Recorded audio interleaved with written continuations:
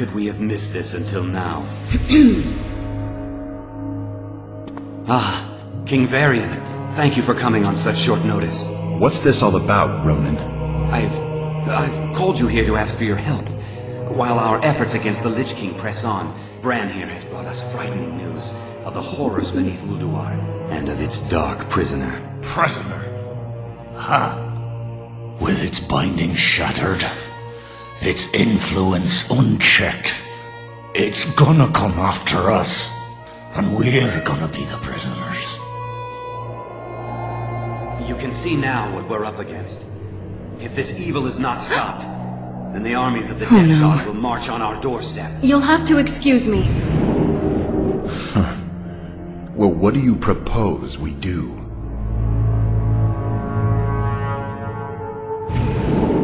Thrall, what are you doing here so soon? The summons sounded dire, Jaina.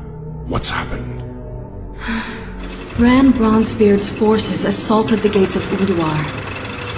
They battled the Iron Lords and their cursed minions. Immersive action! Immersive action!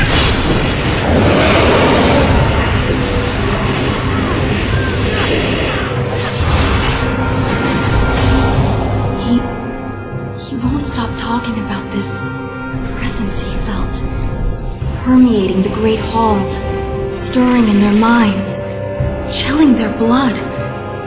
He said, the horror that the Titans imprisoned so long ago, Yogg Saron has awakened.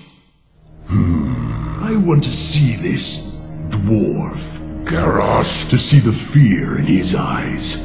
Then we'll know if he's telling the truth. No, wait! We are going to need all the help we can get if we are... Thrall! What? What are they doing here? Let me explain! I thought I smelled the stench of Alliance pigs. Control yourself. You want my blood? Come then, dog! He's mine! Stop it! We have all lost!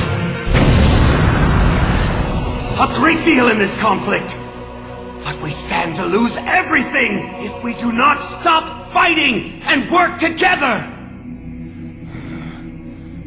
A true war chief would never partner with cowards.